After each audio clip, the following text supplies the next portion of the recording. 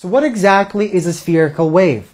Well, a spherical wave is essentially a wave that begins at a single source point and it propagates outward in all possible directions, and the medium through which our wave propagates is assumed to be isotropic. Now, isotropic simply means the medium is exactly the same in all possible directions. So once again, when a wave propagates from a source in all directions, the wave is known as a three-dimensional wave.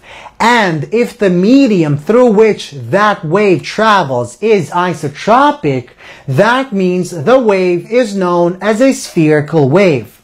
Now, what's one example of a spherical wave? Well, a sound wave is a spherical wave. So that means if I take my fingers and I snap my fingers, the snap creates a sound wave, and that sound wave is a spherical mechanical wave. So that basically means that we're assuming that the medium, which is the air, is isotropic. And that's a pretty accurate assumption.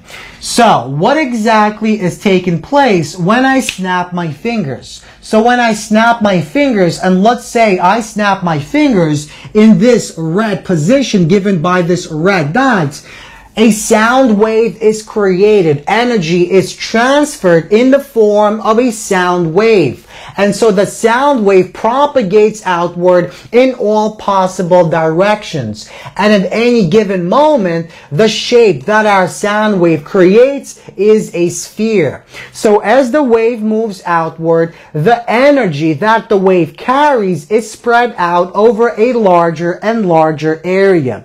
Now recall what the definition of intensity of a wave is. Intensity of the wave is equal to the average power, which is simply the rate of change of energy divided by the area of our shape. Now the area of this shape of a sound wave is simply the surface area of our sphere, which is given by the following formula. 4 pi multiplied by radius squared. So let's replace S with the following formula. And notice what this tells us. So, when I snap my fingers, a sound wave is created, and the energy that the sound wave carries remains constant. Since the energy that it carries remains constant, that means that the average power is also constant, because average power is simply the rate of change of energy.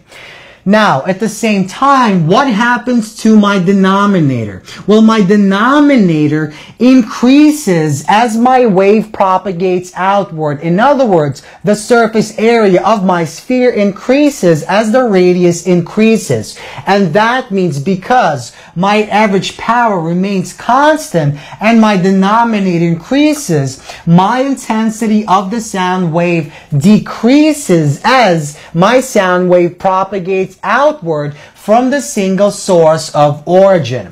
Now, what exactly is the relationship between our radius and intensity? Well, the relationship is given by this formula. We see that as the radius increases, our intensity decreases. Now, let's suppose I want to compare my two intensities at two different points. So, suppose that we examine two different points. One point has a radius of R1 and the second point has a radius of R2. And the radius R1 and R2 both begin at the source at this red region.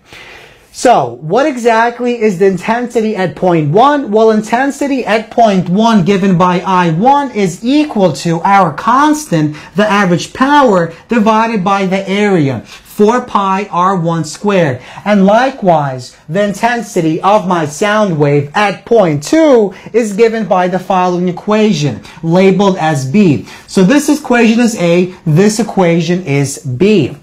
Now, let's suppose I want to find the ratio of intensity at point 2 to point 1. So that means I want to take I2 and divide it by I1. Now I2 is simply this equation and I1 is this equation. So I take this and divide it by this equation. Notice my p's are constants. They will cancel. And my 4 pi's are constant. They will cancel. And I'm left with the ratio of I1 to I2 is equal to the ratio of R1 squared to R2 squared. So if I take my squared out, I get the following result. The ratio of my intensities of point 1 to point 2 is equal to the square of R1 to R2.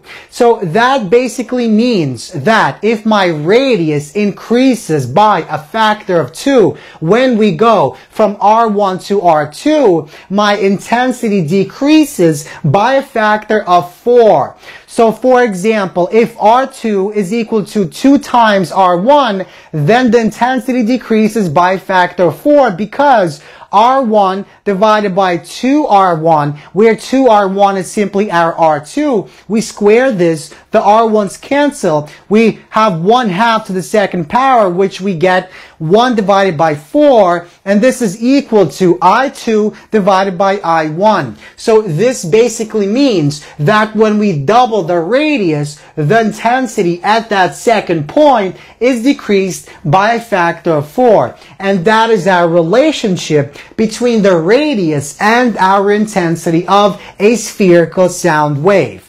Now, what about the amplitude? What is the relationship between amplitude and the radius of a spherical wave? Well, once again, let's consider 2 points. The first point has a radius of R1 and the second point has a radius of R2. So recall what the equation for our average power is. Average power is equal to this entire term. Now, because we're assuming our medium through which our spherical mechanical wave propagates is isotropic, that basically implies that the density is constant and our velocity of the wave is also constant. That means the frequency is also constant. Now, because our average power is assumed to be constant, the average power at point 1 is equal to the average power at point 2. So I get this quantity is equal to this quantity. Now notice the pi's cancel, these cancels, the density cancels, the velocities and frequencies cancel, and we're left with the following equation.